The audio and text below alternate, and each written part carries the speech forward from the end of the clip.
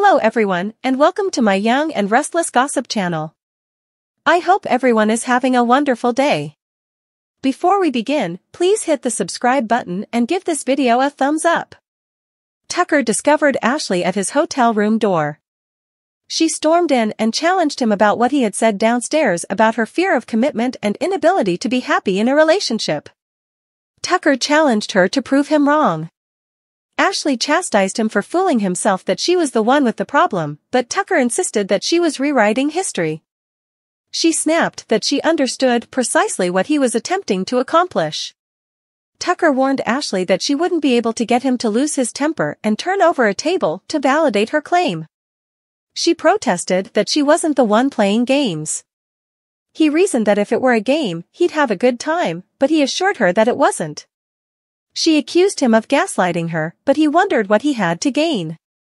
Ashley alleged that it was retaliation for her refusal to leave Jabot. Tucker responded that she had never met him before. Ashley described Tucker as selfish, arrogant, and narcissistic. Tucker calmly explained that he had never been motivated by a desire to harm anyone, particularly someone he loved. Ashley exclaimed that Tucker should be ashamed of himself for using the term love as if it meant nothing. She complained that he had used it to dominate her, but he retorted that she had demonstrated that she had nothing and required no one, even him. He vowed he would have done anything for her, and all he asked in return was love, respect, and dedication. Tucker went on to say that he had wanted to be Ashley's partner in everything, but she couldn't give that to somebody who didn't share her DNA. He proclaimed it game over for him and moved on. Tucker advised Ashley to give up her fascination with what had transpired in Paris, as the scene as she remembered it was unrecognizable to him. He suggested she get on her luxury jet, go to the bistro, and tell the waitstaff what had transpired that afternoon. Tucker anticipated her to be astonished by what they told her. Ashley walked out. Ashley recalled her experience with Tucker in Paris, where he had aggressively destroyed a glass, pushed over a chair, and yelled in her face to go to hell. Her thoughts drifted to Tucker's considerably more composed depiction of the same scene. She sat down and commanded, "Get out of my mind. I know what I know." Tracy approached the room and realized something was amiss. She begged Ashley to tell her what was going on so that she could help. Ashley explained to Tracy how her recall of Tucker's strong rage differed greatly from his remember of them having a typical dispute that he had walked away from. Ashley complained that he continued telling her that she was misremembering and had the entire situation wrong. Tracy considered what Tucker may gain by convincing Ashley that she had warped reality. Tracy recognized that Tucker was not Prince Charming, but she had never imagined him as the type of man who would remove butterflies' wings. Ashley affirmed that he wasn't, and she'd never seen him be violent toward anyone. Ashley told Tracy to imagine she was writing a novel. Tracy saw her characters as a powerful executive and a shady Lothario, and she admitted that she usually let the characters speak to her. Ashley argued that making up things was not part of her personality. Tracy hissed that if Tucker was gaslighting Ashley, he'd regret it once Tracy finished with him. The sisters embraced. Tracy was concerned that Ashley was doubting her recall. Ashley explained that Tucker believed she was rewriting history to push him out of her life because she was terrified of commitment. Tracy claimed that every tale had three sides, which in this case were Tucker's, Ashley's, and the truth. Tracy wondered how they could come closer to the truth. Ashley cried, "I know of a way." Claire awoke in the psychiatric facility to see Nikki standing next to her bed, and she questioned if it was a nightmare. Nikki reassured Claire that she was awake and shouldn't be terrified.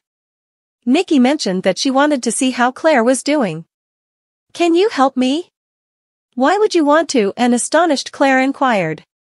Claire remembered that Nikki had previously saved her life, but Nikki pointed out that Claire had also saved Nikki's.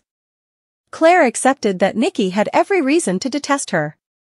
Nikki agreed that she had every reason to despise Claire, but she didn't. Claire groaned as Nikki pitted her, which was even worse.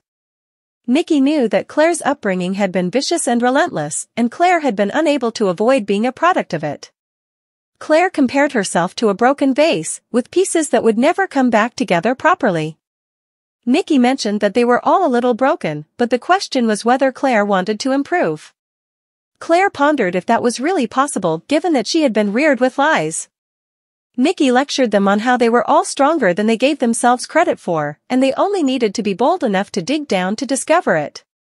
Claire admitted that while she felt powerful and capable at times, it seemed futile at others. Nikki stated that no one could handle it alone, and she emphasized that Cole and Victoria wanted to be there for Claire. Claire believed she needed someone who knew the entire story and would tell her the truth. "Am I inherently evil?" Claire inquired. Nikki pledged not to condemn Claire, who had been born perfect and innocent until an evil force intervened. Nikki reminded Claire that they had saved each other's life and asked her to recount how she spent her days there.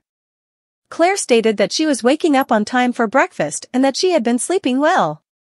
She discussed her group therapy and craft classes, and she joyfully stated that her new privilege was going on walks to other floors with the orderlies to get exercise. Claire went on to say that she went to pediatrics, where the kids talked to each other and knew all of the nurses. Claire was astounded that the parents read stories and played cards when they came, and that the mothers and fathers all smiled, despite their concerns. Nikki stated that it was something parents did to keep their children from being terrified. Claire sympathized with the children who were sick or damaged, but she admitted to being jealous at times since she knew what a family should be like.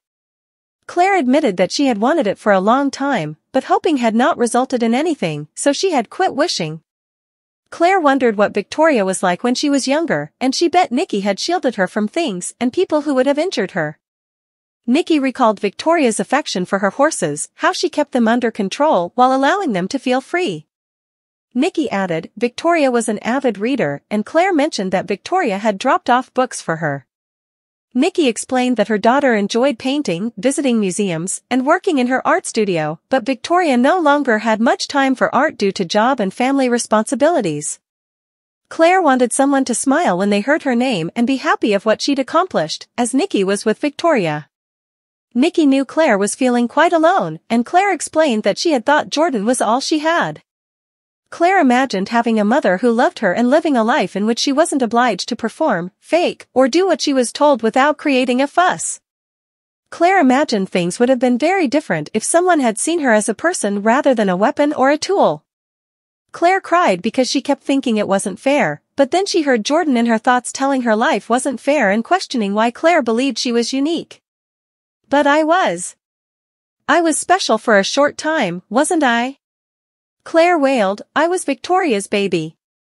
Nikki advised them that it would be lovely if they could go back in time and repair what they had done to others and others had done to them, but all they had was the present, and they needed to find a way to break free from the past. Claire wasn't sure she could, because Victoria noticed her deceased baby when she looked at Claire.